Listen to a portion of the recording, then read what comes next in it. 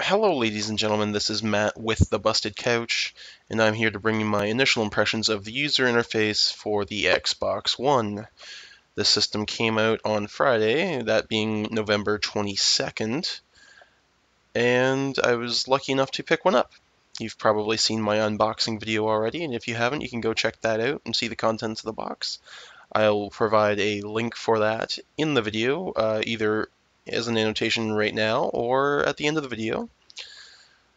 Let's get started. Let's take a look around. So I've created like a random account just so that we can take a look around here. So on the side, you can see that there is Skydive, which I believe is their cloud service. Then there's the TV, there's Skype, Xbox Video, and Xbox Music. Um, oh, so anyway, it thinks that I want to use a code, and I don't. Xbox, stop listening. Go home. Xbox, go home.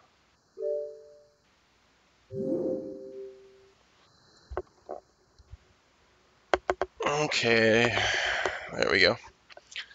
I had to mute my speakers, or else my mic is probably going to catch it. But anyway, let's take a look around. So I'm going to try and avoid voice commands for now, anyway. So we can see this stuff here. Actually, another voice command. You know what? Let's go through the voice commands for now. Xbox. So that brings up this stuff here. So you have some commands here, but you can go to more shortcuts. More shortcuts. No, that's wrong. You're It actually works a lot better than this usually. Xbox. More shortcuts. See? There we go.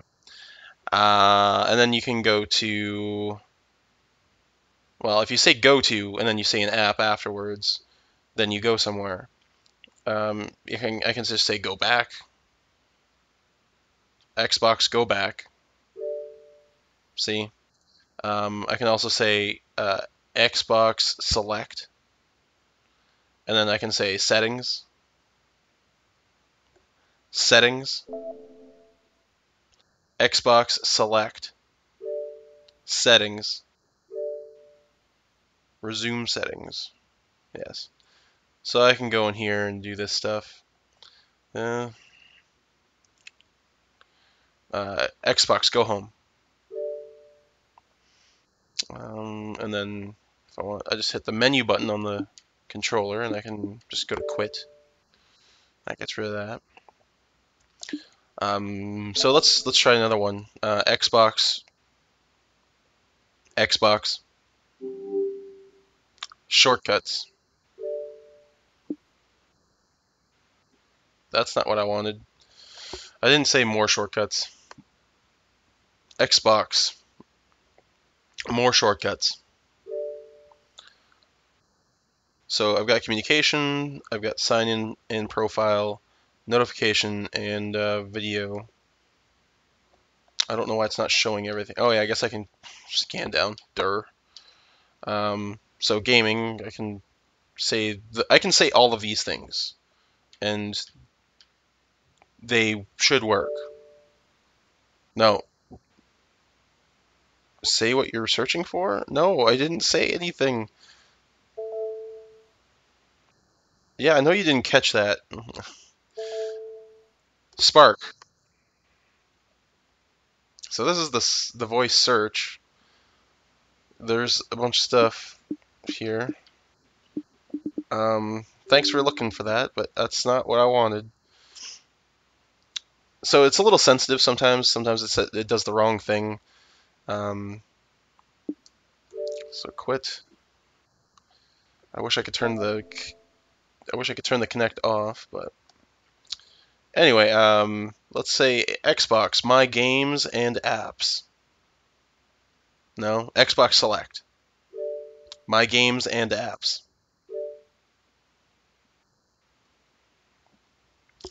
So I got a few things here. I can choose any of these things if I say the name. I didn't say achievements. I didn't say achievements.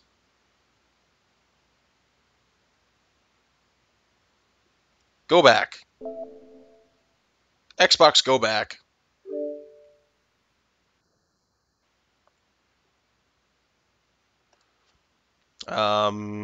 Okay, well, let's just, so there's achievements.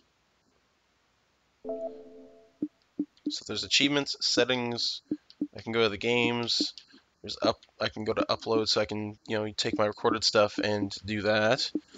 Internet Explorer, who would want to use that? Game DVR, all that fun stuff. So that's under your games and apps. When you hit B or go back, whatever, it'll just go to the home menu when you're in an app like that.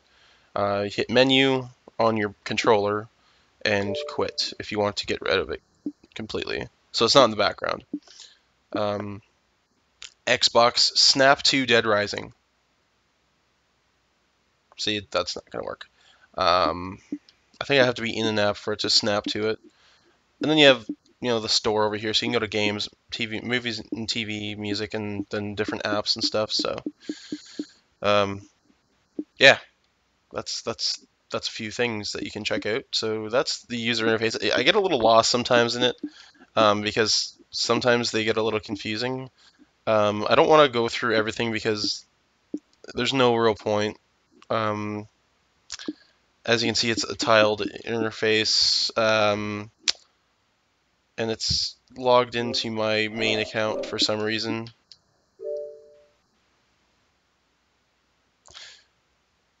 All right, so it switched me to my other account. I didn't want to be logged into that. This is just for recording purposes, this account here. So um, the voice commands are kind of messing me up a little bit here. Like for some reason, it switched me back to my other account for some reason. I don't know.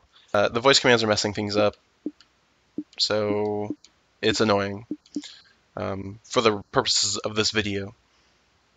So you have Skydive, that's the cloud service, TV, Skype, Xbox Video, and Xbox Music. You can change your profile and settings and stuff through this. And then the store and settings and avatars and all that stuff is here. This is where you can pin stuff. You can pin apps here.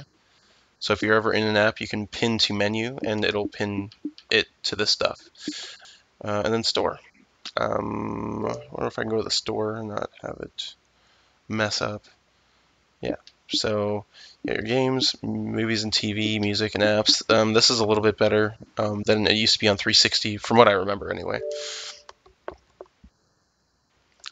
And here's what we have for a selection so far, and you can actually use code or search for games this way too. So, bunch of different stuff on here. Xbox Fitness. Stop listening. See, it tries to mess me up every once in a while. Xbox Go Home. Xbox Stop Listening. All right.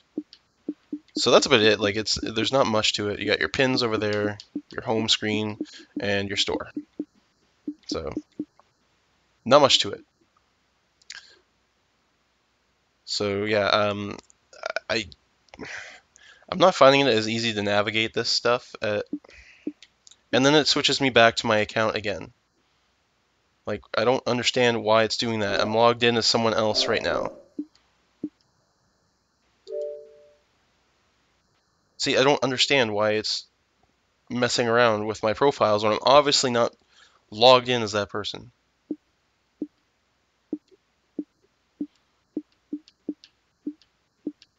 That's just one thing I don't like. It's for some reason it's just logging me in randomly to another user. Stop that. Like that is stupid. So that it's just bothering me a little bit. Like I could just disconnect my Connect. That would get rid of the voice command stuff because it's getting a bit annoying sometimes, especially when I'm doing stuff like this where I'm talking. But whatever. Anyway,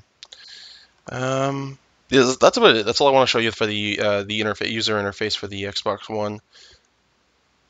Okay, it didn't activate. I thought it was going to activate. So, yeah, that's, I'm not sure if I really like it that much or not. Like, I mean, it's fine and it's quick and it responds, but sometimes it responds in the wrong way, and sometimes it's hard to navigate a little bit, so it gets a little confusing here and there.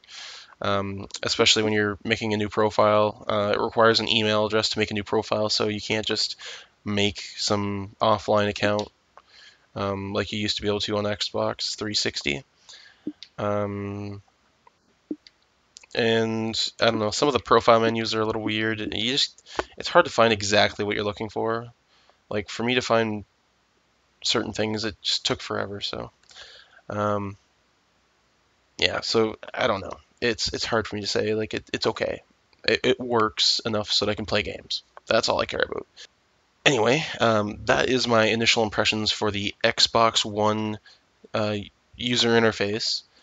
Next up, I'm going to play some games, so expect some initial impressions videos for Dead Rising, Rise, as well as Forza. Oh, another thing I could show you is, and I'll show it in the Forza video, is how long a game takes to install, because I haven't installed Forza yet, so we will take a look at how long it takes for a game to install in that video. I did it with Dead Rising and Rise, where I obviously watched and stuff. Dead Rising wouldn't play until it was pretty much fully installed, and Rise would let you go into the menu at 3%, but you couldn't do anything. Like you could tweak stuff.